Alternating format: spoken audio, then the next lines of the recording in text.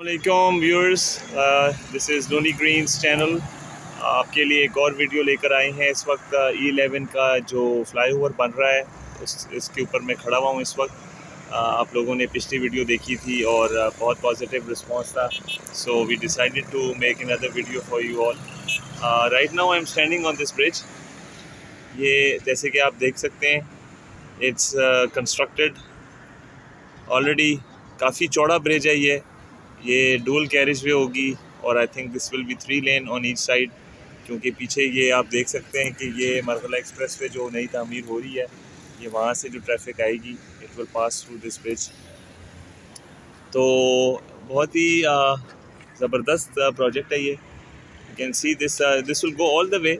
ये नई एवेन्यू बनेगी पूरी जो एंड तक श्रीनगर हाईवे तक जाके टच करेगी। और ये इसकी साइड्स आप देख सकते हैं, जो एग्जिट्स हैं ये ऑलरेडी इस पे काम शुरू हो गया है। सो आज संडे का दिन है and still work going on here.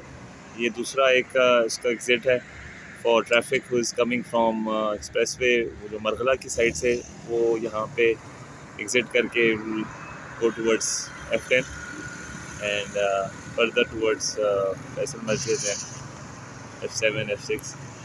तो I am standing here right on the top of this flyover.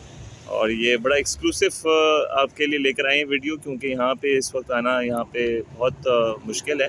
So it's not easy to actually come here. सो ये आपके लिए एक स्पेशल हम लोग लेकर आए हैं पेशकश, सो दैट यू नो कि काम कितना चल रहा है। ये देखें मेरे पीछे से ट्रक आ रहा था।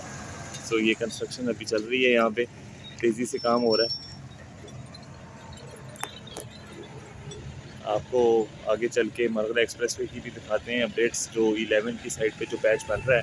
So it's very very fast work going on here. So can see the Margalla mountains in the background. So guys, stay tuned with Loni Green's. Thanks for watching.